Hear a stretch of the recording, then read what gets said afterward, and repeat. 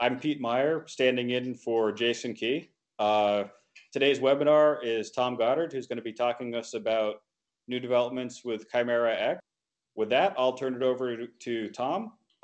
Before you get going, you'd mentioned how we want to have people asking questions. Do you want to go over that before you dive in? Sure, I'll talk about that. So first, please do ask questions during the presentation. It'll make the most sense that way because it will probably be a question about what you were just seeing. Feel free to interrupt. If nobody asks any questions, then I'm going to feel like I was just talking to my screen all morning. That won't be too fun. If you can unmute, if you want to ask a question, the best way is just jump in and unmute your microphone and ask. Otherwise, there's a chat in this Fuse thing, and you can type your question, and hopefully I'll see it. Yep. And if Tom doesn't see it and I see it, then I will jump in and pass it along. All right, so I'm going to start up. I made some HTML page of everything I'm going to show you. So there's no need to take detailed notes on this stuff because you'll be able to see it all on the web page, and I'll show you where that is in a moment.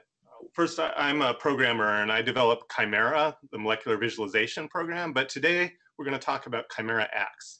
And ChimeraX is our next generation version of Chimera.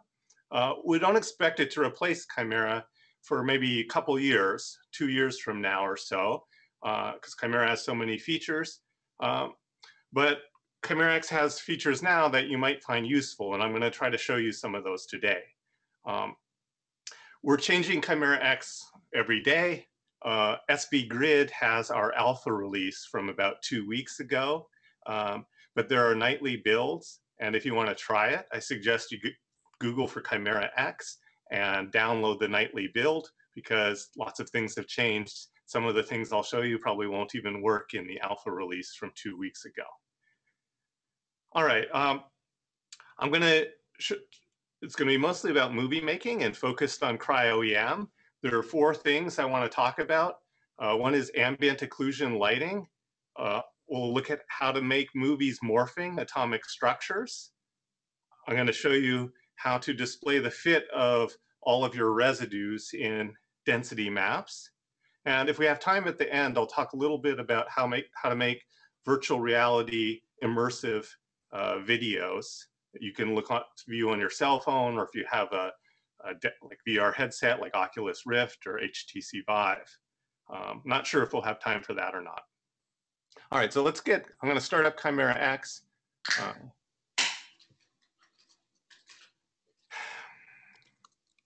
I'm going to do a tricky thing right at the start here, and I'm going to load that HTML presentation right into ChimeraX. In this left-hand window, it shows a bunch of thumbnail images of data sets that I've been looking at recently, and I can just click on them. And one of them is my actual presentation. So let me click on this. And I'm going to drag and drop it into my log window, my little panel on the right.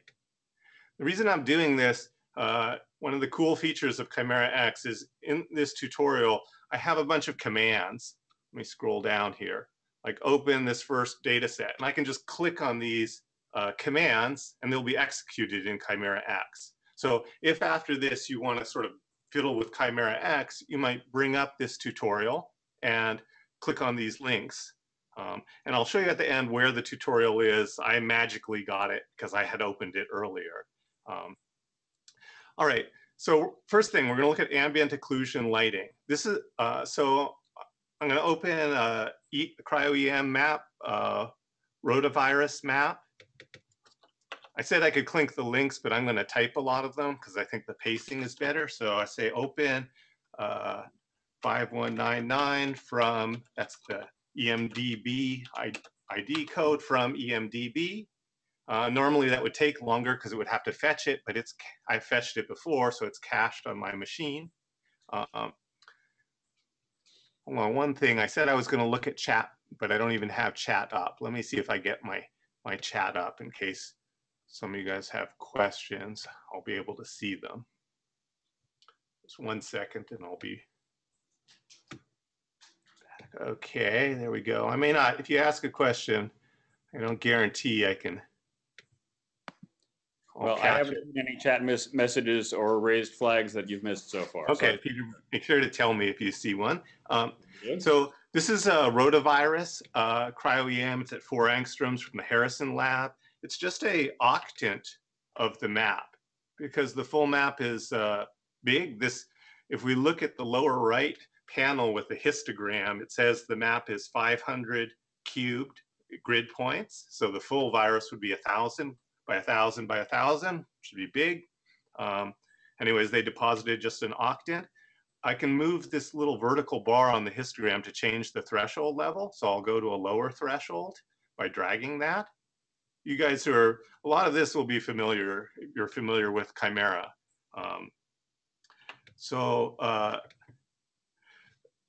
One other thing to point out though, if you haven't used Chimera, it's not showing it at full resolution. This step 2 that it is over the histogram means it's showing only every second data point along each of the axes. So if I change to step 1, that will show me the full resolution data. All right, that was all just to get you guys oriented if you're not real familiar with Chimera and its interface. What I really want to show you, this was supposed to be about ambient occlusion lighting. And so the lighting on this density map is shadowing all of the recessed areas. And so it gives very nice depth perception. Very easy to see the depth in the structure. And that's what I mean by the ambient occlusion lighting. I mean, in simpler terms, it's just shadows cast from light that's coming from all directions. So areas that are recessed or indented don't get much light, and so they're darker. To see, for a comparison, what this would look like in Chimera and most other software, I'll switch to the standard lighting. So the standard kind of lighting you'd see on your maps and models is like this, because it doesn't have this fancy shadowing. And in Chimera, you could turn on a single shadow, and other software also supports that. Let me turn on a single shadow. To do these things, to switch the lighting, I'm clicking on some icons on the top bar here.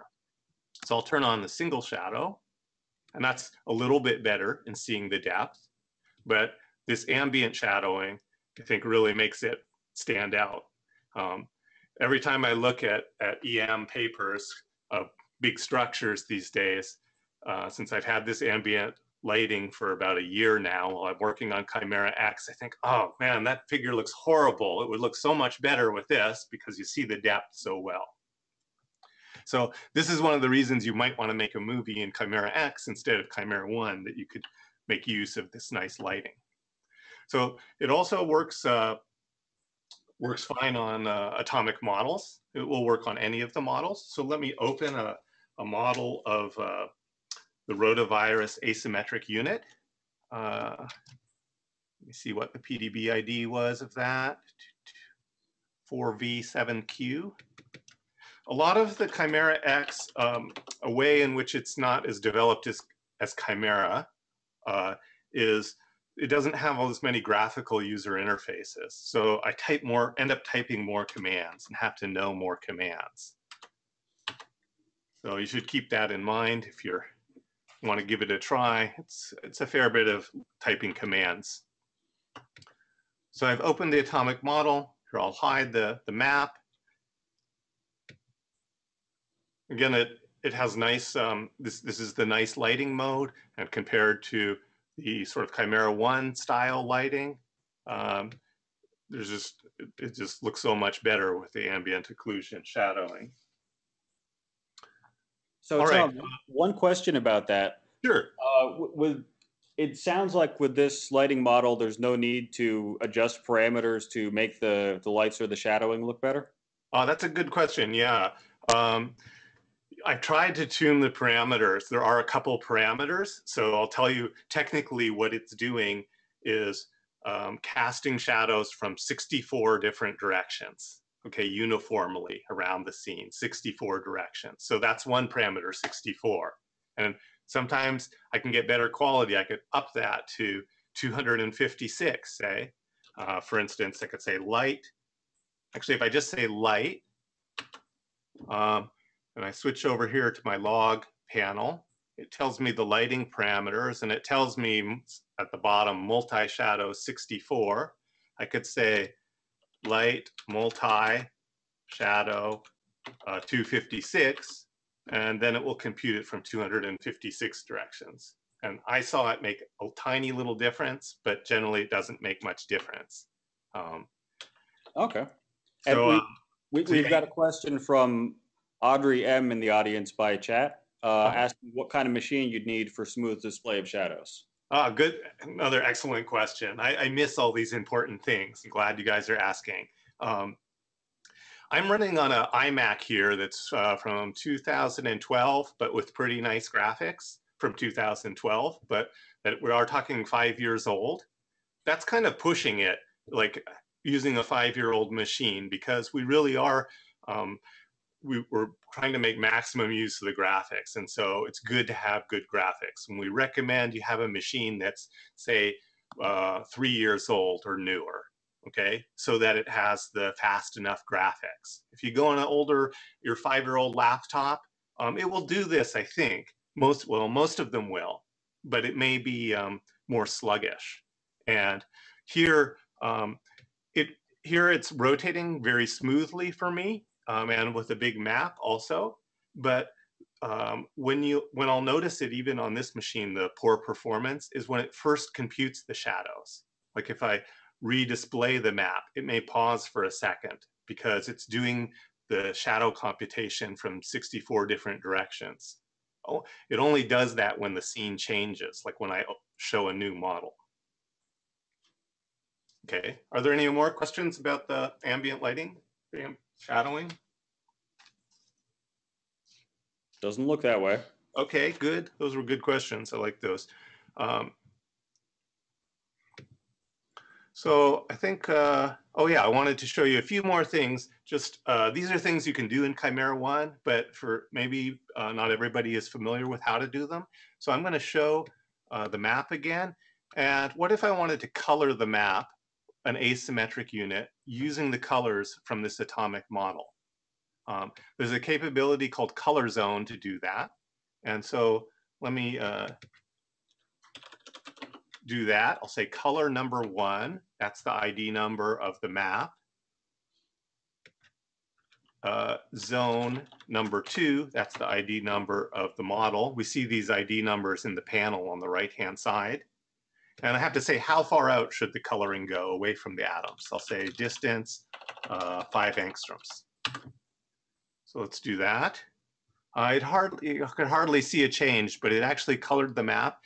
To show that, I'll hide the model. In the models panel on the right-hand side, I'll click off the shown button. That will get rid of the atomic model from the scene. We'll undisplay it. And so here I have the map where that atomic model was colored to match the color of those atoms. Sometimes that's useful in making figures. You see that there's a kind of a snowstorm here because I've set the contour level fairly low. And so we have little noise around the density map. And I'd like to hide that. So another feature, there's something called hide dust. You might know this from Chimera 1. So I can hide it. In Chimera 1, this color zone capability, there's a dialog, a little window to do it, and there's a command to do it. And for hiding dust, again, there's a little window to do it, but we don't have the little windows which make it easier to do. We don't have those in ChimeraX yet. So I'll type the command surface dust number 1, that's this map, and I have to say how big the little speckles should be that should be hidden. I'll say 5 angstroms. So any little speckle, little pieces of the surface that are smaller in size than 5 angstroms will be hidden. This takes a second to compute because it's a big map. There we go. So they're gone. Is that 5 angstroms radius or 5 angstroms diameter? It's diameter. So each little connected piece of the surface, it looks at its size, I think along the X, Y, and Z axis. It looks at its maximum size. And if its maximum size along the X, Y, and Z axis of a little connected piece is less than 5 angstroms, it just hides it. It didn't change your map. Okay, so that's all of this is just to show you a little bit of what's available in terms you can manipulate your density maps in ChimeraX like you can in Chimera 1. And the one new thing I showed you was this very nice lighting mode. All right, next on to morphing. So what am I going to do here? I think I'm going to close this. Yeah, we're going to look at a different virus structure for morphing. So type command close. This virus structure we'll look at now is called, and we're going to look at morphing the atomic models. I have it in different conformations. It's called deformed wing virus, and it infects honeybees. It was published just last month in Proceedings of National Academy. I was very interested in it when I saw it last week because I have a hive of bees in my backyard, and the bees die off occasionally. Like I've had it for 5 years, and mine disappeared last year. This pathogen supposedly they claim is a major cause of the honeybees dying off. Anyways, it was also very cool research. They have both a crystal structure, X-ray structure, and a cryoEM structure. And in a weird twist, the cryoEM structure is higher resolution. It's at 3.1 angstroms resolution, whereas the X-ray, I think, was at 3.8 angstroms. So I mean, okay, that's fine. But what was really interesting is the X-ray structure is very different from the cryoEM structure. So let's look at 2 atomic models that they fit to the X-ray and cryoEM. So first I'll open the cryoEM one. It's this 5MV5. That's the PDB ID. I'm going to just click this link over here.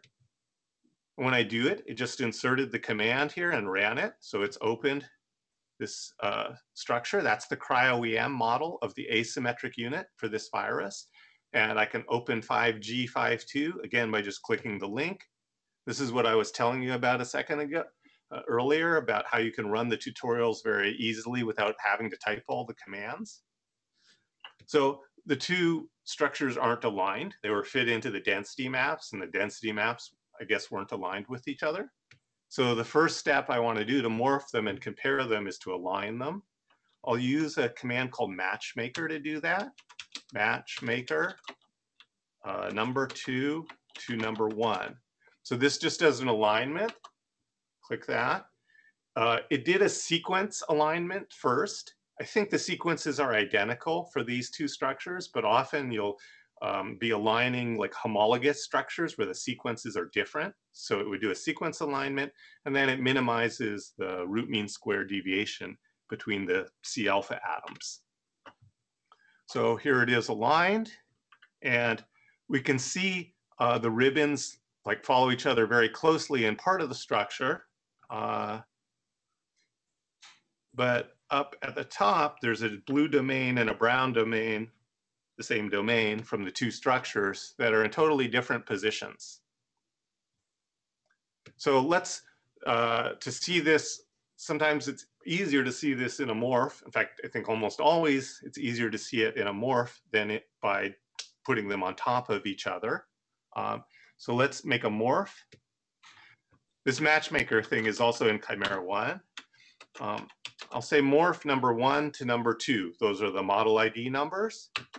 This takes a few seconds to calculate, and then a new model will pop up here, and it will show me the motion.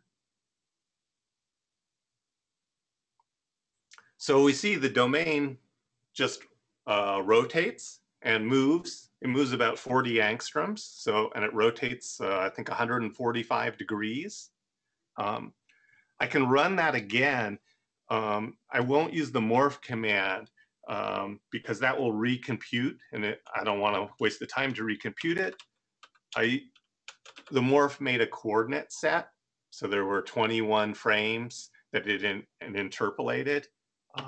And I can say coordinate set number 3. It made this model number 3. Let me show you that.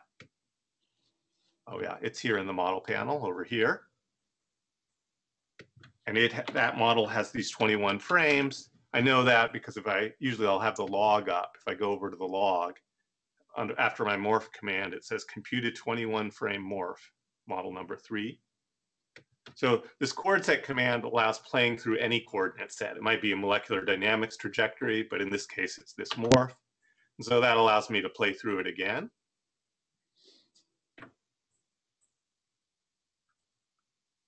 Okay, and what do we want to do next with this thing? Oh, one thing is, I should have done this a little while ago. There are actually 3 proteins here in the asymmetric unit. So let me color those 3 different colors. There's a little icon at the top to do this coloring. There are a few different choices, but I'll click that. When I click that icon, it actually corresponded to a command 2. And so let me switch back to the log here. It's really useful to have the log up. This last command in the log, color selected atoms by chain, that's what made this 3-atom coloring. And that appeared in the log because I pressed the icon. Okay. So, so how do we let's just make a simple movie, our first movie that shows this motion. So I got the chord set command that does the motion, and to make a movie out of it, I'll just add a few more commands. So I'll start, it's going to be a series of 4 commands. I'll say movie record, and then I'm going to put a semicolon separate commands, because I'm going to put all 4 of these commands just on one line. Movie record, semicolon, then my coordinate set command to play it, and then I'll say wait 25. That says draw 25 frames. The morph is only 21 frames, so there'll be 4 extra ones at the end when nothing is changing. Semicolon, and then movie encode, and I'll tell it to put it on the desktop, tilde desktop, say call it deformed wing virus MP4. Okay, now it's capturing images. That's what the movie record does. As the domain moves, it saved 25 images, and then it encoded it in an MP4 movie file. So it says in the status line at the very bottom here, movie saved to Goddard desktop. This file, let's go look for that. Here it is, my desktop. Let me play that. One thing you'll notice is it's playing back faster than it recorded.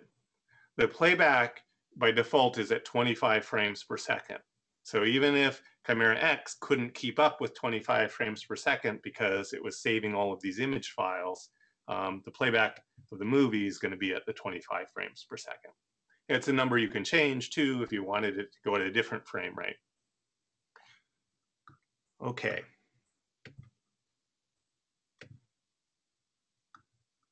All right, good. So that's kind of interesting, but it's much more interesting to see what does this domain motion look like on the full virus capsid. And so let's try to take a look at that. So I'm going to take this model and make the full virus capsid. There's a command to do that called sim, which applies symmetry. Say sim number 3, that's the morph. And then I tell it the symmetry, it's icosahedral symmetry, and there are different orientation reference frames for icosahedral symmetry, and I had to figure this one out. It's the most common kind where 2-fold symmetry axes are along X, Y, and Z. So I say 2, 2, 2. That's the name of that reference frame for icosahedral symmetry. It then makes the 60 copies. It didn't actually copy the molecular structure. That would have taken a lot longer to make copies and have 500,000 atoms or 1,000,000 atoms. Instead, it just is redisplaying the same copy 60 times. That's why it was so fast to come up. In order to take advantage of that, of the nicer lighting that I showed you, it doesn't, you don't really see a good shadowing effect with ribbons because there's too much empty space. So let me change to all atom display with spheres, and then the lighting will look a lot nicer. Up in the top on the toolbar here, I can hide the ribbons with the little ribbon outline icon, and I can show the atoms with the first icon on the left, the sphere, and I think they're being shown as stick or ball and stick. This thing that looks the red, white, and blue kind of water molecule looking thing switches from stick mode to spheres. And I don't have the fancy lighting on right now. Let me click that on. And here, I clicked it just like 2 seconds ago. It took almost 2 seconds to compute the lighting on this. It would help to have a more modern graphics card. That would have been faster. When I rotate it around now, another like idea of the performance, now it's only rotating at maybe, I don't know, 3 to 5 frames per second. It's a little bit sluggish, but it looks pretty beautiful, at least on my screen.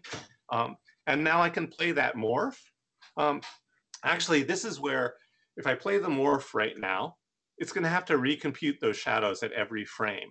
And that's going to be slow. And so I know it's going to be somewhat slow because it seemed to take a second or two for the shadow computation initially. So I'm going to switch back to the ugly flat lighting. And then I'm going to play the morph, this chord set command, chord number 3, 1 to 21. So that's what it looks like. The domains, they start in the middle of near the 5-fold axis. That's the cryoEM structure. And then when they're spread far away, when they kind of unfold like petals, that's the X-ray structure. Now, of course, I want to do this with a good lighting. And so I wish I had a GTX 1080, like state-of-the-art graphics card on my machine, but I don't. But I can record a movie of it at least. And let's switch to the good lighting. There we go. And I'll do that same recording command. In fact, exactly the same command. Let me go back to it. I clicked on the little down arrow on the right, which gives me a history of my recent commands. And so here's that movie record command. So it's put that in the command line. I'll hit return here. So now it's going to step through playing the 21 frames. You'll see it change, but it's changing very slowly. And it's changing slowly because of that shadow computation. And then it will record a movie well, it's going to overwrite. I didn't change the file name. So it's going to overwrite the deformed wing virus dwv.mp4 file in a second. So let's see, while we're waiting for that, let me see what I'm going to show you next. Oops. Oh, I can't scroll that. Okay, blah, blah, blah. This is I don't know. While we're waiting, is it possible, like, if you had a compute server someplace and you had things set up where you knew what you wanted your movie to do, could you do this on a CPU with no graphics? You can. We've played with it. Your GPU is, of course, a lot faster than the CPU, typically, like 10 to 100 times faster. And so that's going to be slow. But you might have a lot of time on a server. More typically, what I would do is, this isn't a big movie, and it's finished here, but but sometimes I make a 1-minute movie that has a lot of different segments, and I interpolated 100 frames on this morph, and then I made it even more complicated, and it might take 5 hours to render because it's rendering thousands of frames, not just 25 frames. 25 frames is a 1-second movie. So I run it overnight typically on my desktop. That would be the more typical. That's my typical use. It is possible to do what you say. There's a special version which can run without the graphics card, only on Linux though. So let me just show you the movie we just recorded. All right, and actually, before you jump to that, we have a question from Yan Zhang in the audience. And yes, a couple of minutes ago, I missed it, so I apologize for that. And it no was problem. asking about what the wait 25 command does. Oh, yeah. Sorry, that was the most cryptic part of the thing for sure. See if it's still up here. So that coordinate set command that precedes the wait command says flip through the 21 frames. And when you type that command, it doesn't wait. It doesn't, it immediately goes to the next command. It doesn't finish the 21 frames and then go to the next command. It just goes on to the next command immediately. So if I left the wait 25 out, then the next command would be encode the movie, and it would encode the movie and it had no frames because it just, and so why does it do this bad thing? That seems like unfortunate behavior, but it's actually pretty useful. The idea is, what if I wanted it to play that morph with the coordinate set command and move the virus, say zoom out? I could put another command in to say zoom out, but I want to do it at the same time. I want the morph to change and zoom out at the same time.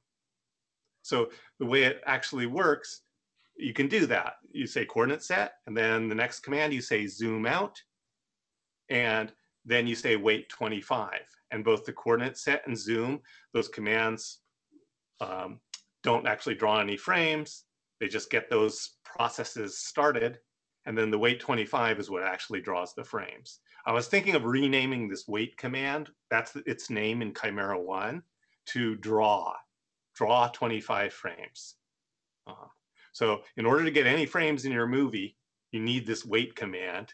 And so often for a more complicated movie where I have 10 commands, because it's doing a number of things besides a morph, every other command is wait. Now wait for 50 frames. Now wait for 60 frames, or wait for 10 frames.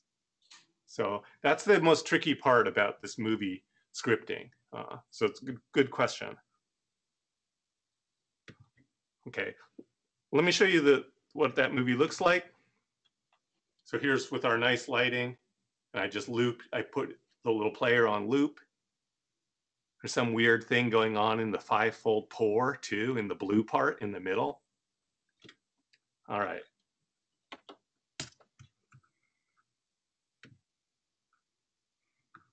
Okay, are there more questions? I think that's it for morphing, and we're going to go on to have the fitting of residues, showing the fit of residues in density maps.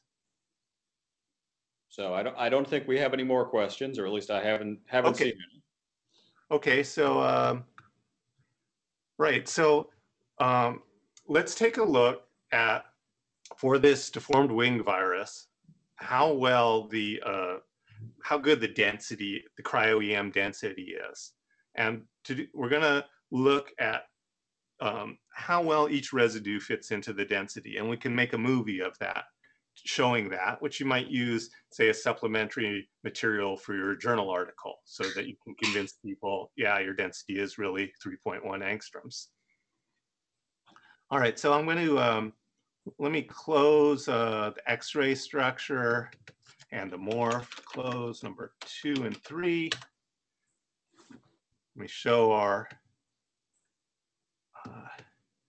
cryoEM structure there. Maybe I'll show it as stick. And let me open the cryoEM map. And what was its EMDB ID? Let me see, 3574. Open 3574 from EMDB. Okay, good. And then I'm going to use a command, and this is only in ChimeraX. It's called resfit, residue fit in maps. I'll say resfit number. Actually, now I don't remember the syntax of the command. Okay.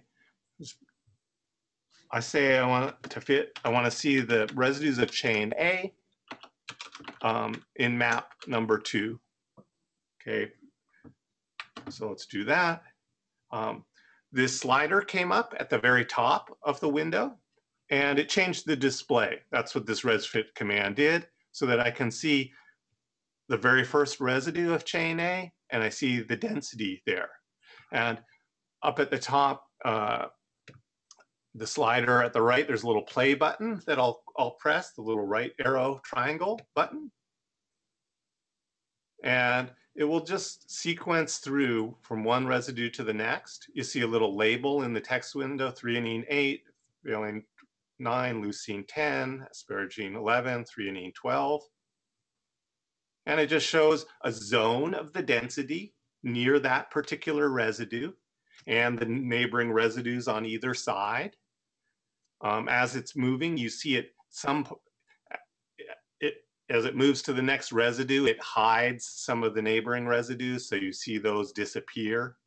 And it recomputes the zone. The reason it's making a zone to show the density map around that residue is you don't want other density that's in front obscuring your view. Okay, so I can play through. There's a little slider here at the top, and so I can just move the slider to look at any particular residue, just interactively. And at the far right of this bar at the top, there's this red circle. That's a record button. So I can just record a movie. So if I press that, now it's going to sequence through. You see it's going a little bit slower here, but it's also capturing image frames to make a movie. It shows me that in the status line at the bottom.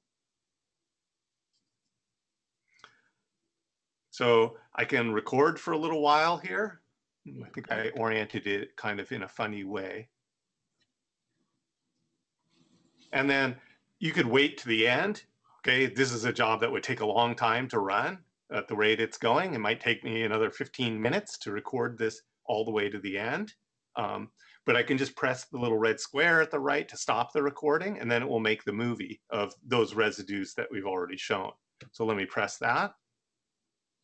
At the status line, it says started encoding 700 frames. That's how long our movie was, that section I recorded. It says it saved it to the desktop. This is again at the status line at the bottom in a file called resfit.mp4. That's the movie file. Let's look for that.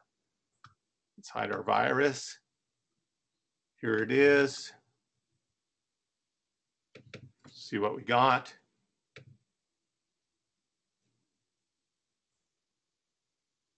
So it just shows what we were seeing on the screen there.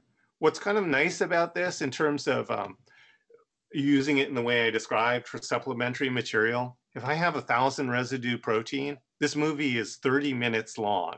Okay, at the rate it's going, the standard rate it uses, and you can adjust the rate with an extra option to the resfit command.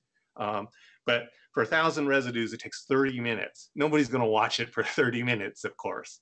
But you can just move the slider through it very quickly. You can see what residue. If you're interested in particular residues in the binding site, you can just very quickly move through and see the fit of those residues that are critical to, say, the function of the protein.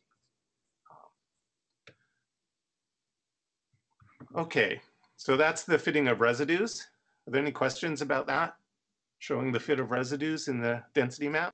Yeah, so I'll turn off screen sharing then, because I think screen share, stop sharing.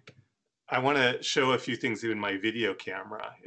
Okay, am I bigger for your screen now? You are definitely bigger. Okay, excellent. So virtual reality. Let me start up my cell phone here and show you something. You know, there's these virtual reality headsets, and they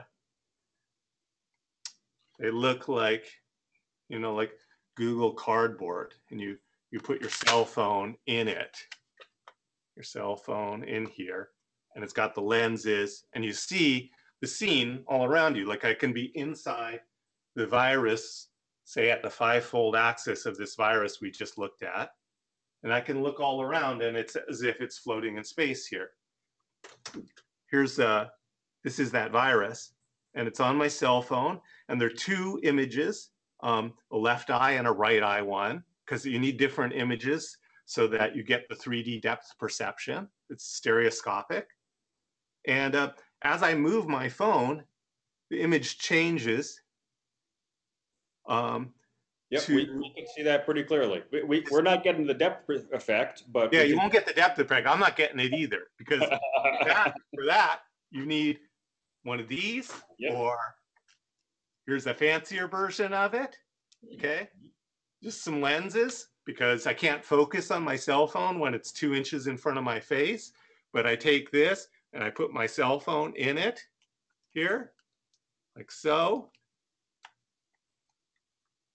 And then I go here and I'm inside the virus. It's pretty crazy looking. This is pretty gee whiz. Movies, or can you do 3-dimension? Can you control the view inside of it? So this is a still image. This is a still scene, okay, of inside the virus where I stationed myself at the five-fold, inside the five-fold pore of the virus. But I could have easily, it could just as easily be a movie that's playing through where a morph is happening. Like I'm inside the five-fold pore and this big domain is coming at me. So you can have movies or still images. I'm using, this is on an iPhone and I'm using Mobile VR Station. That's the name of an app, because you need a special app that can play this kind of movie or this kind of stereoscopic image. I'm not sure what the app is on Android because I have this Apple phone and I haven't played around with it on Android. But there are apps, there are multiple apps that can play these things. So I want to show you just briefly, just in a minute, how do I record such a thing in ChimeraX? Again, this is a feature. Before you jump to that, we had a question about who was what was the make and model of your non-cardboard holder? This one is called Merge 360. Okay. It's made out of foam. It's pretty cool. This is your like super high-end version. This is $50. It's got some nice big lenses in it. The Google Cardboard, $10 or something, maybe $5 even if you find a good deal. This one is this one I like a lot. Is called Fit VR, FIIT, and VR 2S. This one has a little different mechanism for putting your phone in. You put your phone in there and you snap it shut. It's got big lenses. It has a little adjustment on the bottom to control how far apart the two lenses are because people's eye separation differ. And this one's only $20. It has a nice head strap. So, and it's even lighter than the purple one. So there are a lot of choices. And you go online, there are 20 different people making different versions of these things. And I just chose a few that had decent reviews to play with. But let me tell you, before, I don't mean to make an advertising pitch for this because I feel it's a little bit gee whiz. This isn't really going to help you that much with your research. I'm more interested in the virtual reality that uses the desktop, like a very expensive $800 Oculus Rift or HTC Vive. We have those here and those work with ChimeraX. And the difference with using those is ChimeraX renders those live. And so it's not a pre-recorded movie. And the problem with a pre-recorded movie is if the movie was me in the five-fold pore, I can't move out of the five-fold pore because that's where the movie was recorded from. But if I do it live with the HTC Vive or the Oculus Rift, I can simply like walk a little bit and I can go to the threefold vertex of the virus. So it's a much better experience, but it's a much more expensive toy. Yeah. Well, I wouldn't call it a toy because I go back to the days of doing stereo on CRT monitors, and probably you do and some of our audience does as well. So this sounds like an improvement that I wished we'd had 10 years ago. It's worth trying. I just don't want you to get your hopes up too much for the cell phone version especially. And in my iPhone 5 here, this thing is like 4 years old or 5 years old. The graphics isn't up to it. As I move my head around, it stutters. And it can make you sick. Like I'd recommend you have a Samsung S6 or S7 or some new phone that has powerful graphics to do it on your cell phone. So let me show you the one critical step in ChimeraX. I'm going to go back to screen sharing that will allow you to make these scenes that you could try on your cell phone, or you can try if you have an Oculus Rift, if you're lucky enough, or a gamer or something, and you bought one of these things. So are we back to screen sharing? We are, and okay. I'm seeing the screen. So let me close this. Let me open. I'll reopen my atomic model and color it. And the key thing to know is there's a special mode that does the 360-degree view that you need. And to enable that, I say camera 360, and I'm going to say TB. That stands for top and bottom. So let me hit that. And it just split my graphics into a top half and a bottom half. And the top half is the left eye and the bottom half is the right eye. This is the format that's needed by the mobile VR station program or the other programs that can play these 360-degree scenes that can show them. And so I zoom, I see all kinds of weird distortion because from the left edge of the screen to the right edge of the screen, that's like 0 to 360 degrees around. Okay, it's like a map projection. And from the bottom to the top is like from the South Pole to the North Pole, the angle, the azimuth angle or latitude. And I can save this image right here. The part that, so I would just say save, say to the desktop. This is my formed wing virus 360.png. I'm going to save a single image instead of a movie as an example, but you can save movies too. Just with the same movie command, the movie record command we saw, you just put it in this camera mode and you record a movie and you get it in this form. For it to look good, you need very high resolution because this is covering a whole 360 degrees. And so I would make I'm going to make a 4,000 by 4,000 pixel image, bigger, so it's bigger than my screen. I'm going to do that by specifying the width is 4,096, that's 4K, and the height is 496. These could be different numbers, but this is in the ballpark. And I just hit return, and it's saving this PNG image to my desktop. Let's see if it's there now. Here, oops, here it is. Whoops, let me get rid of this. It's over here.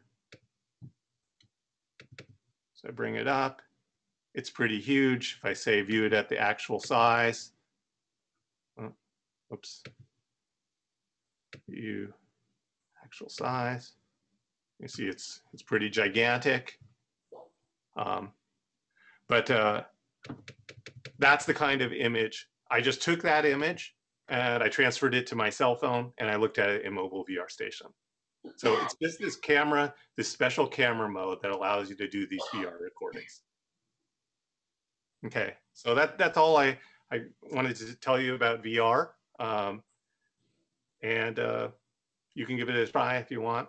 But as I say, I think the things I showed you earlier will be more useful in your research. And this is sort of, maybe this is coming in the future. The equipment will get better, the graphics hardware will be better, and maybe your cell phone will be powerful enough so that it could do it live interactively instead of a pre-recorded image. I'll be able to move around the scene with just my cell phone and one of these headsets. Cool. Okay, so that's what I got. All right. Are there any remaining questions? You guys had some good questions. Next time I want you to ask twice as many though. I think the things you asked were the most important things. More important than what I told you, the things I was prepared to tell you. So, okay, well, thanks for attending.